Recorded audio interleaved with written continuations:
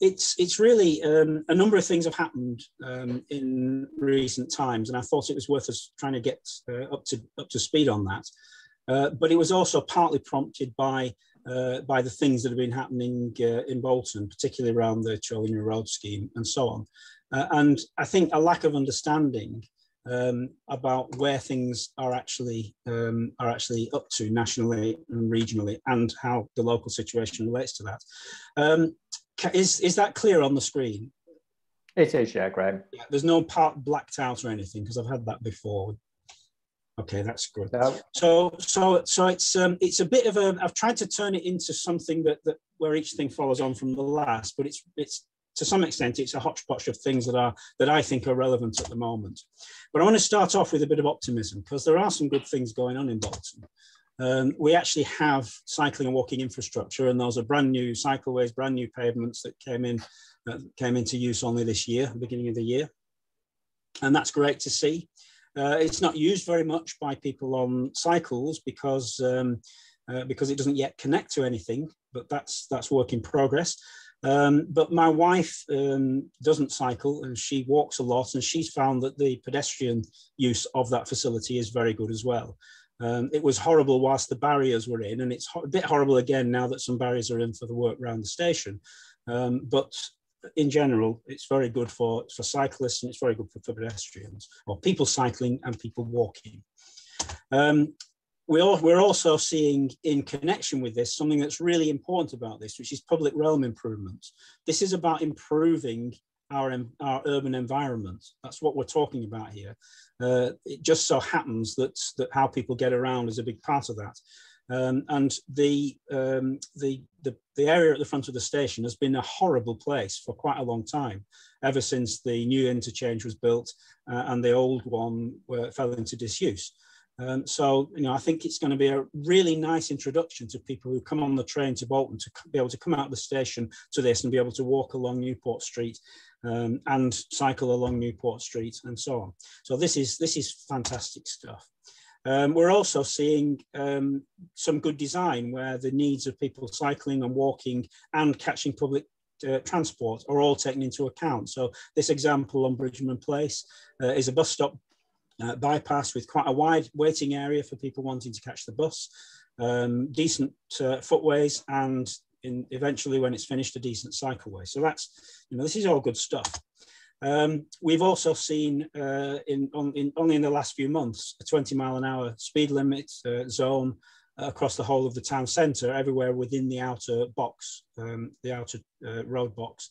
And that, again, that is really good to see. I mean, I thought that should have happened a long time ago, particularly on, for example, Deansgate, where the buses go down and so on. So it's good stuff. And again, that benefits people cycling, it benefits people walking, it benefits people who are just around on the streets and so on. The fact that people aren't driving quite so fast, well, hopefully.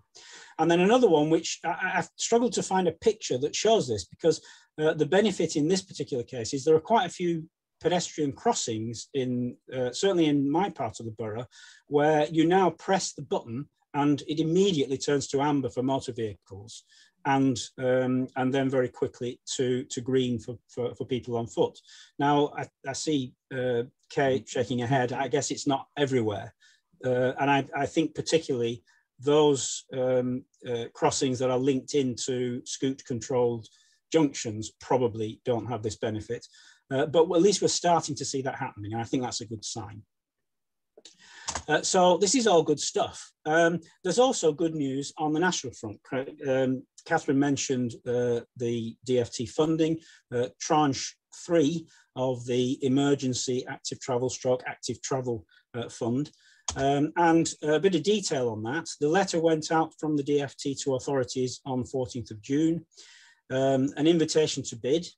The deadline is the 9th of August, and I know it's a very tight deadline, but I know that TFGM are working based on the stuff that we've already got in place for the design of the B network and so on, to come up with proposals. They are requiring that all proposals meet the LTN 1/20 cycle design standard and are compliant with that.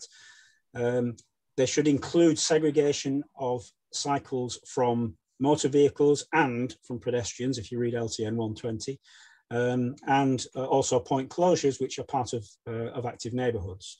White paint only schemes are not acceptable. They will not be funded. And then that effectively, that's what we've got now on Chorley Road. So, you know, that is an issue. And they're also recognising that there's a problem with capacity in local authorities. And so training will be offered as part of this tranche of funding. They're looking for political commitment.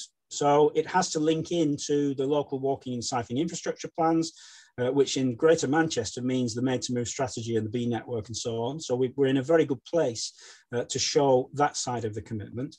They're requiring community consultation, but they specifically say this does not mean giving anyone a veto, requiring consensus, or prioritising the loudest voices. This is about how we do it, not whether we do it.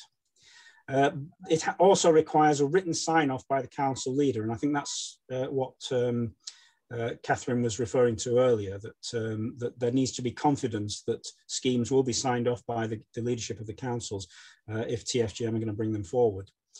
For larger schemes, there will actually be a design review that's run by Active Travel England, which is not yet in place, but it is being developed.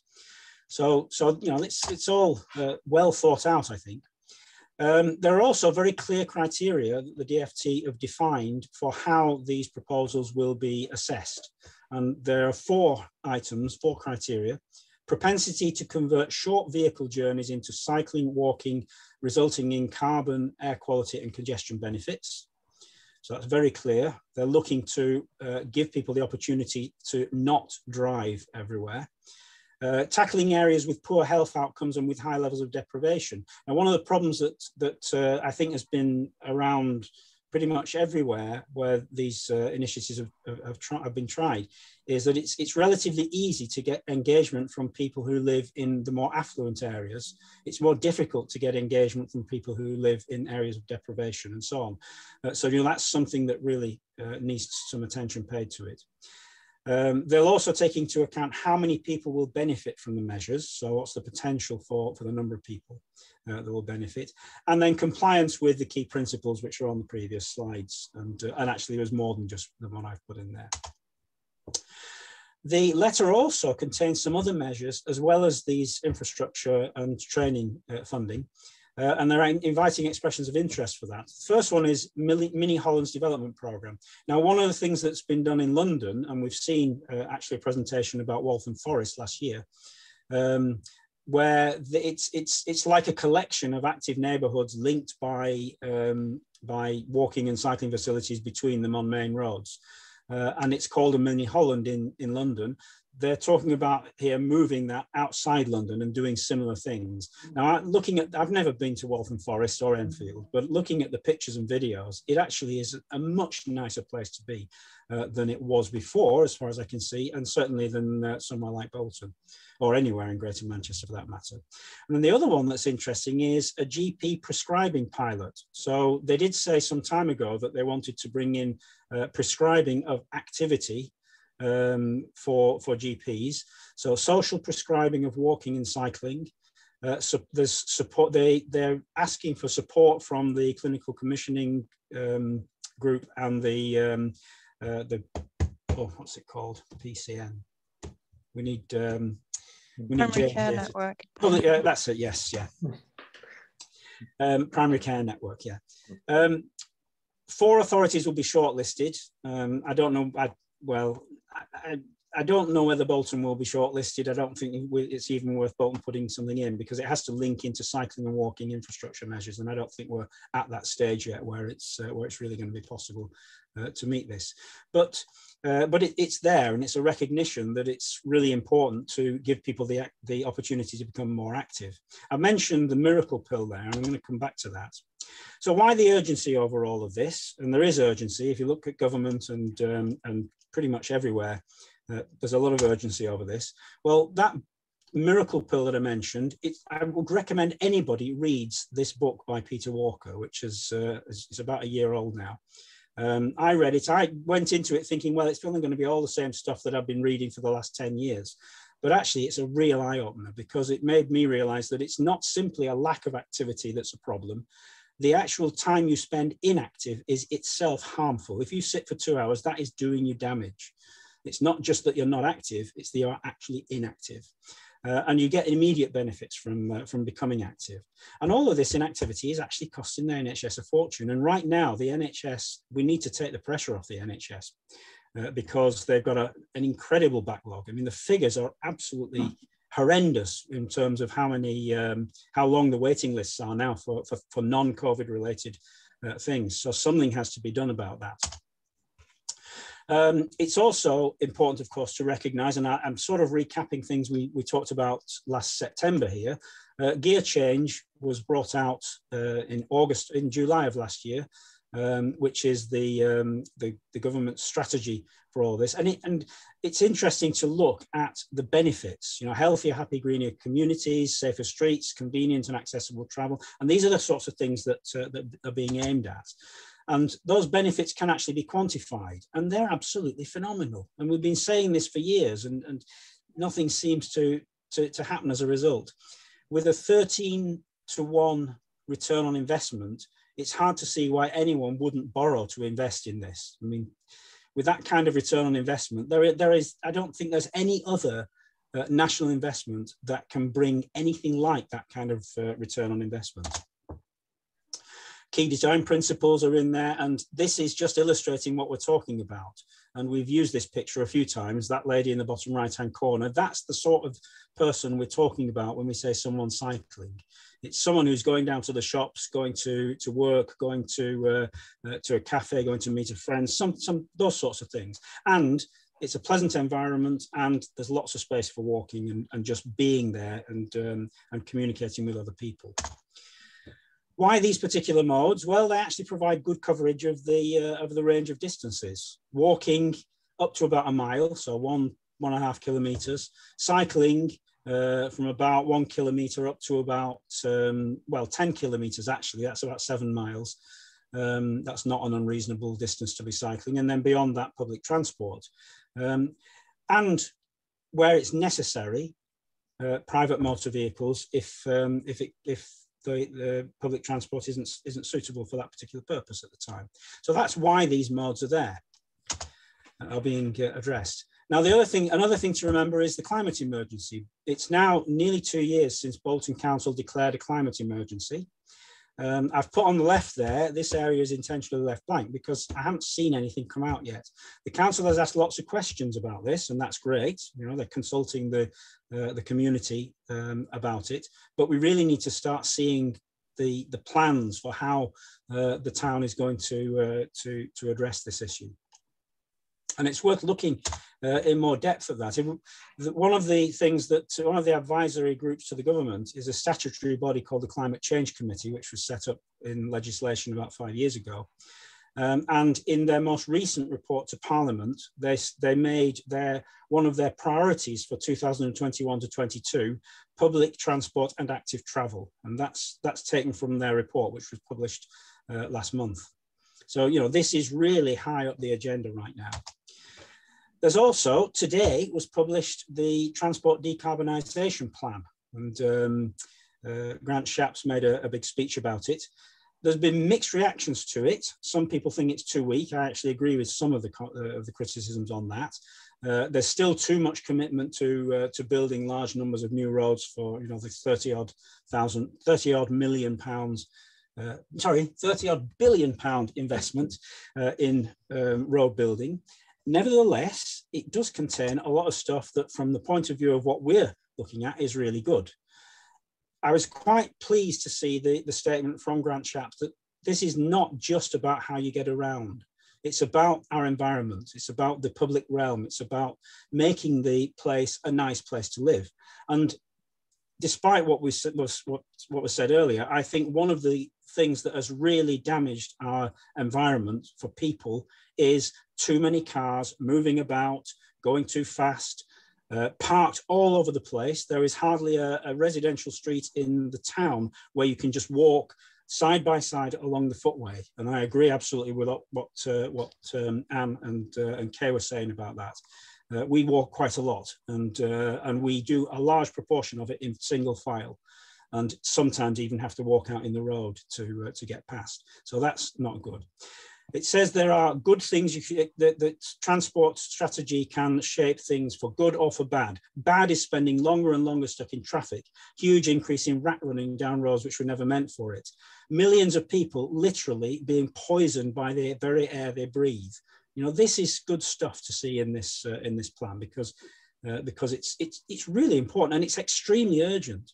We keep talking about 2030 being the cutoff date because that's when you're not allowed to sell a petrol or diesel car, for example. We've not got that much time. That's 9 years away. We need to do some things quicker. And the plan actually recognises that. What it says is, we cannot pile ever more cars, delivery vans and taxis onto the same congested urban roads. I was going to put a picture of Blackburn Road on here because that, you know, you could go any time on Blackburn Road and get a good picture for this particular point. That will be difficult for the roads, let alone the planet. It will be essential to avoid a car-led recovery. That's in the government's decarbonisation plan, a core element of the DFT's plans. I'll repeat that. It will be essential to avoid a car-led recovery. And we really have to stress that and keep stressing it over and over again. They've published ambitious policies to transform England for cycling and walking. That's the gear change strategy that I mentioned earlier. And so again, there's this emphasis on alternatives to driving. It was quite an eye-opener. One of the pictures in there was of the greenhouse gas emissions by different modes of transport, and well over half of it is private cars and taxis. And so, you know, that is the area where we really need to, where that really needs to be addressed. And if you just remember what I showed earlier, the Climate Change Committee, they actually singled out transport as the area that is way behind in trying to address this, out of all of the different sources of greenhouse gases and so on. So what they defined in the strategy some specific priorities, and I've just picked those out. This is the last slide on this one. Number one priority, accelerating modal shift to public and active transport. That's their number one priority. After that, number two priority is electric vehicles and that sort of thing, which isn't going to solve the problems. It helps, but it's not going to solve the problems. And then the same for transport. And it was quite good that they actually show, even in that, decarbonising how we get our goods, they've also shown a cargo cycle on there. And, you know, in countries where the right infrastructure is in place, this is how people do the last mile deliveries. You know, Copenhagen and places like that, that's just how you do it. And it doesn't matter if there are hills because they're electric now. So this is really, really critical. And that's good to see. Now, all of this is important, but where councils and governments and regions have tried to do this, there's the usual backlash. And that is now starting to result in litigation. I think this is really important to look at. I mentioned earlier I think it was February, that there was a judgment had been made against Transport for London over its street space plans programme. And it was very much misreported. It was reported, and I have to say, by one of our most senior councillors in a meeting that I was at, and I had to pick that up, that this is actually showing that all of the cycleways and so on everywhere are going to be ripped out because they're all illegal. I mean, that's basically what people were saying. Actually, it was nothing of the sort. It was actually the London taxi drivers saying that their special status in law hadn't been recognised. That's as anyway, that judgment has now been overturned on appeal, and London will just be carrying on and going ahead with their schemes now. So that's good news. Kensington High Street, this is a very famous one, a cycleway with light protection. Look at these blooming wands. They don't even have orcas, these ones, they're just wands. It was removed by the council before the trial completed. The Royal Borough of Kensington and Chelsea actually used lots of delaying tactics and things to try and head off the legal action. But on the 18th of June, the local action group on this, Better Streets for Kensington and Chelsea, have actually started legal proceedings against the Royal Borough of Kensington and Chelsea. And it'll be interesting to see how that comes out. They seem to have quite a strong case. And then the last one I want to look at on this is oh no, this is not the last one. There's one after this. Shoreham in West Sussex. There was a very successful cycle lane delineated by these blooming wands. And I think they look great. They look a damn sight better than cars parked on the pavement and Chelsea tractors and so on. But the council just removed that without any consultation for anyone, and it was really well used. There was some monitoring in there, and it was used by all sorts of people, like the lady that's shown in that picture, children going to school, and so on. Cycling UK is pursuing this now, and they're requesting a judicial review, and they're still pushing forward on that. And basically, like all of these things, it's about whether the council has acted reasonably and whether it has followed the right procedures, whether it's followed its own policies and these sorts of things. These actions are not about the whether walking and cycling infrastructure is good or bad. They're about whether councils have actually done it properly. And then finally, Lambeth, Railton low traffic neighbourhood, which has been a very, very successful low traffic neighbourhood. There was a legal challenge brought by a disabled resident and the local LTN pressure group won Lambeth, claiming that there were various aspects of this that were unlawful. And again, that claim has been rejected in the High Court. So this is all good news. It's just disappointing that it takes expensive and time-consuming legal action to make this happen, because people could be designing good schemes rather than having to pursue all of this. But in the sense that the courts are making sensible decisions, then it's or what I consider sensible decisions, then it's good. I think it's good news. Now, as well as the litigations that are coming along, and I think we'll see a lot more of those now, there are also other consequences. And I just want to remind people of something that, again, was in the gear change document about Active Travel England, which is currently being put forward. The leading roles have actually been advertised, so recruitment is happening to the roles in there. And the inspectorate has a role in relation to funding, so there are carrots there, but it also has an inspectorate role, which is actually to do with making sure that people across the country are doing all this stuff and doing it properly. And I'm going to come back and pick some points out of that in a moment, but I just wanted to show you that they actually do mean what they say in here. This is a letter that went on the same day as the DFT invitation for bids to the Active Travel Fund Tranche 3 went, and it was to West Sussex Council. Remember the Shoreham one, that's in West Sussex. And I'll just pick out the key things from that. It's saying that they're setting out the reasons why West Sussex Council will not be invited to bid for funding this year. The schemes delivered, they're citing reasons, the schemes delivered under tranche 1 of the Emergency Active Travel Fund were not allowed to be fully tested and or optimised before the schemes were removed. Sounds familiar to me. And then they do throw a little bit of hope. It says, I hope that in delivering your tranche 2 schemes, you build on the lessons learned from tranche 1, which would put West Sussex County Council in a strong position to bid for funding in future years. Now, there's a bit more to that story, because it just happens that the main opponent, who was the executive member responsible for all of this, has actually now been replaced, and there are moves to try and get the DFT to change their mind. But there's the word on the street, as you say, is that they're probably not going to change their minds, because they need to show that they mean business on this. Now, in Greater Manchester, we're sort of protected. We have a different structure. We're a unitary authority within a combined authority. In West Sussex, the structure is different. So Shoreham didn't have much choice over this. West Sussex County Council made the decision for them.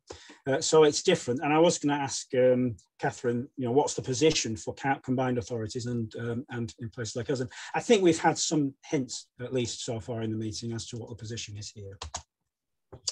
So the key points then to take away from this are again from the gear change document, we will not allow any other agency or body to fund such schemes using any of DFT's money. So schemes that don't meet the requirements. And this includes schemes delivered through other pots of money, such as the Transforming Cities Fund.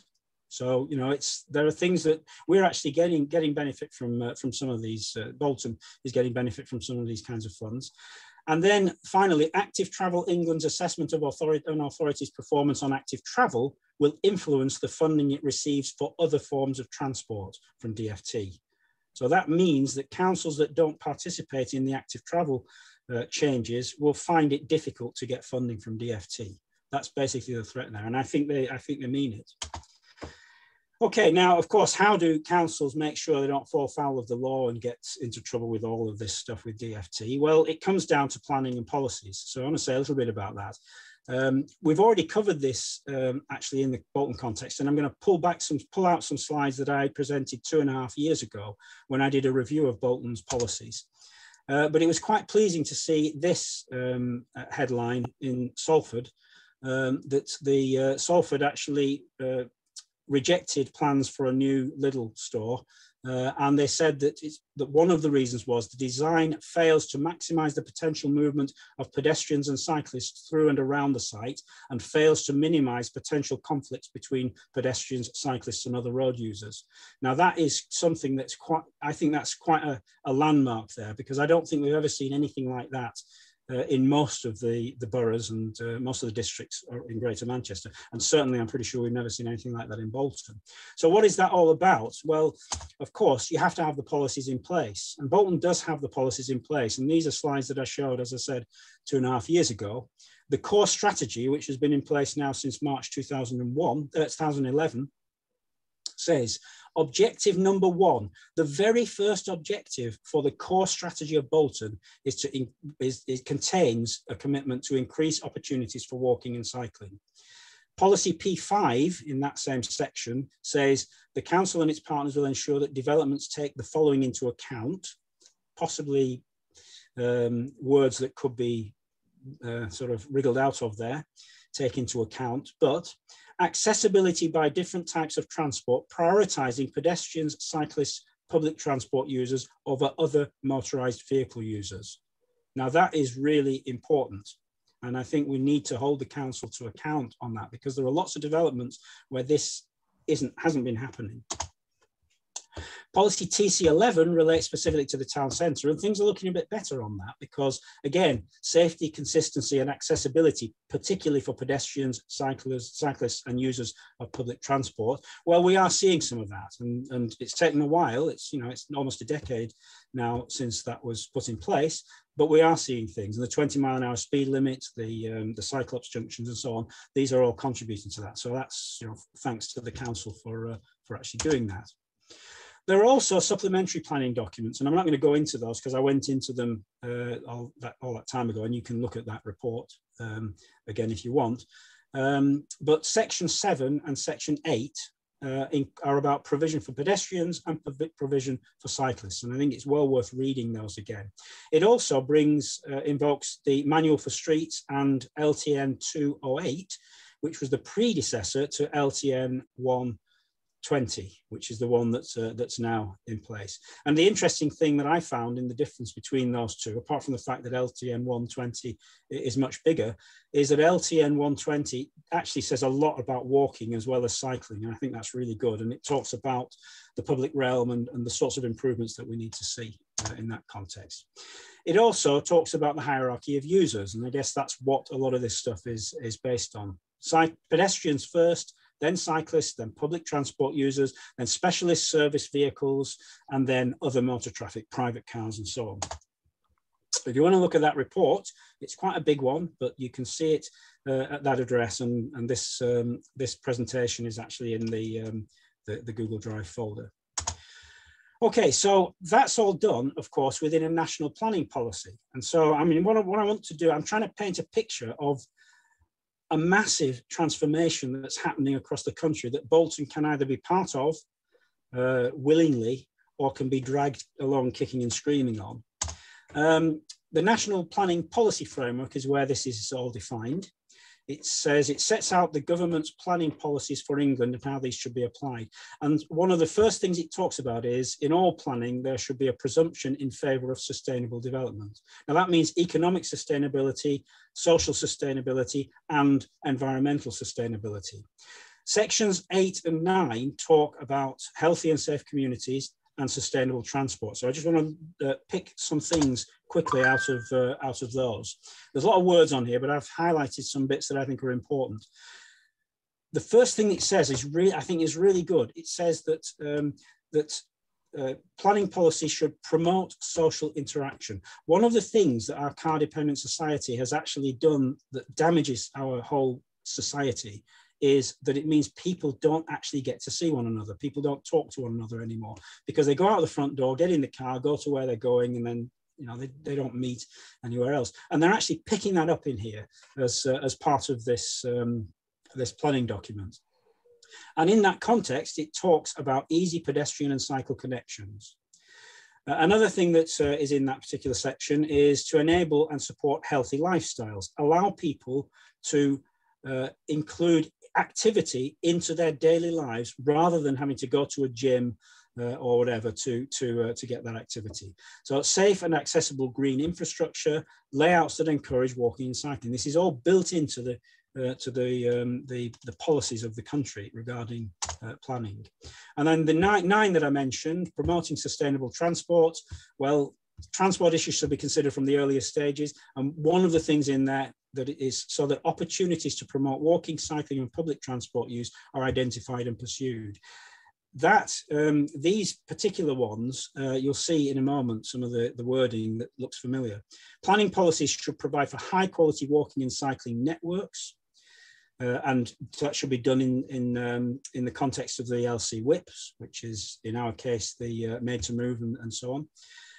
Applications for development should give priority first to pedestrian and cycle movements, both within the scheme and the neighbouring areas.